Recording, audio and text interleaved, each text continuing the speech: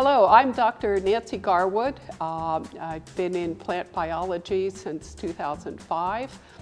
I'm currently one of two curators of the herbarium, the other being Dr. Kurt Neubig. My background is in tropical biology in the broad sense, primarily in evolutionary and ecological studies of plants. I'm currently working in Ecuador, but I've also worked in Belize, a lot in Panama, and a little bit in the Old World. I became interested in herbaria because I do a lot of community studies and I have to identify hundreds and hundreds of specimens of plants. So I've used herbaria quite a bit, and starting in 2009, I had the opportunity to become involved in running the herbarium here at SIU. And what I would like to do today is just give you a brief introduction to the herbarium, a little bit about its history, and a little bit about the collections we hold and why they're important. The herbarium was established in 1878, and that was just a few years after SIU was founded as the one of the two state teaching colleges.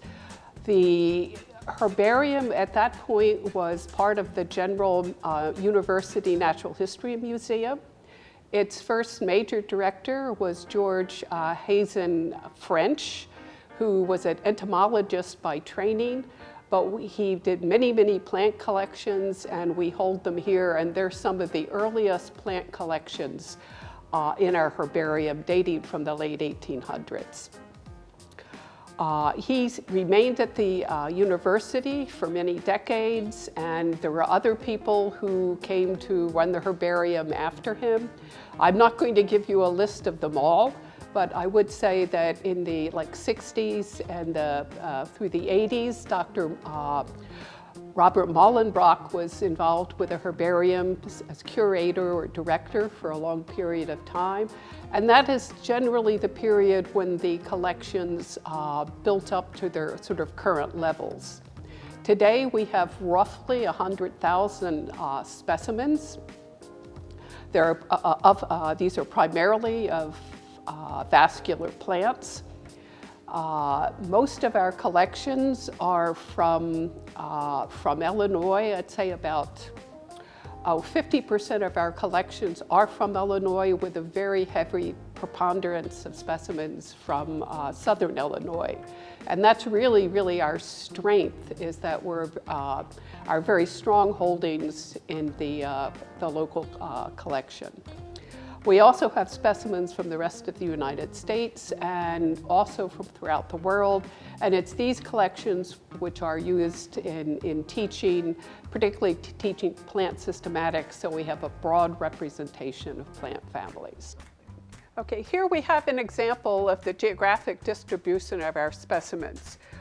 Most of our specimens are from Illinois, and this is an example from clematis with the green label means Illinois. Our green folders are not only most ubiquitous, they're also fatter, meaning there are more specimens from Illinois. And not shown by the colors is that the largest proportion of our species are from the southern counties in Illinois. But we also have specimens from the rest of North America and from throughout the world. Here are examples of clematis from Latin America, that would be Central and South America, from the Old World, and also from Australia and Oceania. So these are just examples. We need these other specimens because it gives us a much better representation. There are many groups of plants that don't occur in Illinois or in North America or the New World, and so it's very good for teaching purposes to have examples of these families and genera from throughout the world. What we're trying to do is to make the information in the herbarium more accessible to more people. We're doing this first by beginning to database the information that we find on the herbarium labels. This includes the species name, the location, the collector, and the time of year it was collected. And this is a permanent record of where this specimen was collected.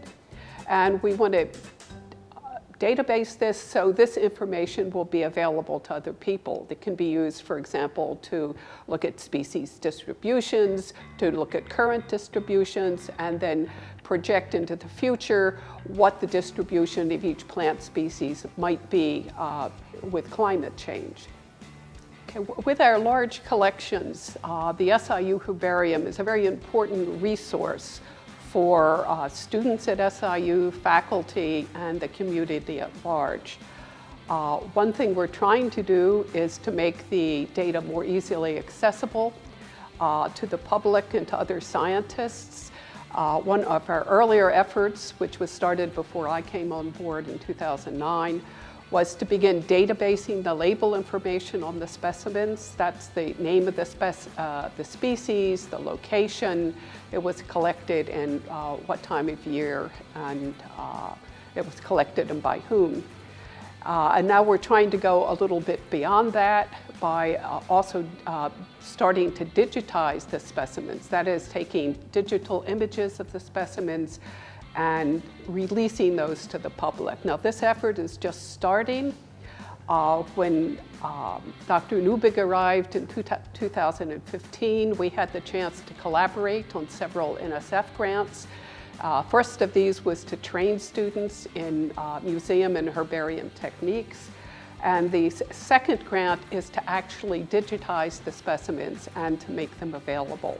This work is just getting started. It's starting a little bit slower because of the COVID pandemic, but we are now getting really going on that, and we hope within a year or two to begin to be able to release images of the specimens for use by a much wider audience. This is our digitization apparatus, where we have a copy stand, camera, and lights. We put the herbarium specimen in the center of this and then click in high-resolution image. And we're going to do this for each of the 100,000 specimens here in the herbarium.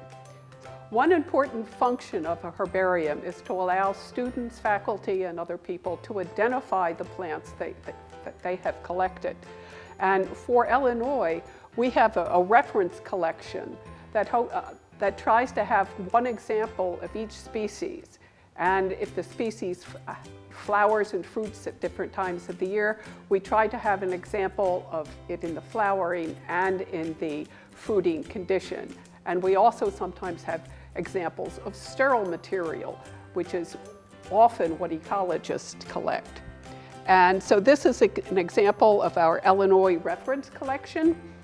And we have we have two cabinets with that material. And I'll just show you one example. If you collected an elm, you know it's an elm because you've studied the plants that much. You can open up the Illinois elm folder, the genus Ulmus, and you can see we have an example of the plants in, this is sterile condition, flowering condition, and for this species, not so much in fruit, but we do have flowering and fruiting material, sterile material of some of the other species. There are some young fruits of American elm. This is a sterile specimen, probably of young shoots. And the juvenile foliage often looks very different from the adult foliage. And here are some really nice fruits of Ulmus pumila.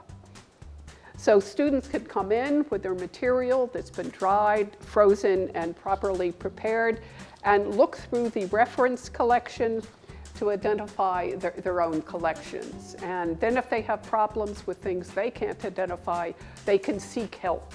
But a lot of students can identify most of their own material just using this reference collection. If you're working outside of Illinois, you might need to access the larger herbarium. One of the advantages for students in working with the SIU Herbarium is that we're an internationally recognized herbarium. That means that we can receive loans from other institutions. That is, they package up specimens of groups of organisms or plants that we're working on and ship them to us. This is one example of a loan we have for a project on a tropical tree called Trema. And we're using these various specimens, and we have hundreds on loan from different institutions.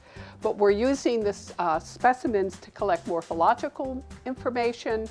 We're measuring how large the leaves are. We're taking small samples and extracting DNA so that we can look at the phylogenetic relationships. Now, the SIU Herbarium has maybe 5, at most 10 specimens of Trema. But in order to do a phylogenetic study, we need to look at hundreds of specimens in order to understand what are the species distributions, what are the delimitations of species, and for that we need to look at like hundreds of specimens.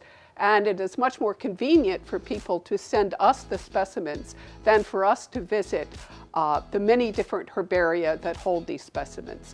This is, one set, one cabinet that has, some of our loans.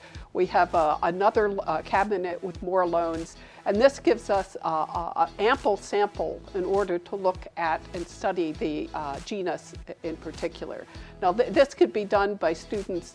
This process can be used by students in studying different groups of plants, be they bryophytes or other vascular plants.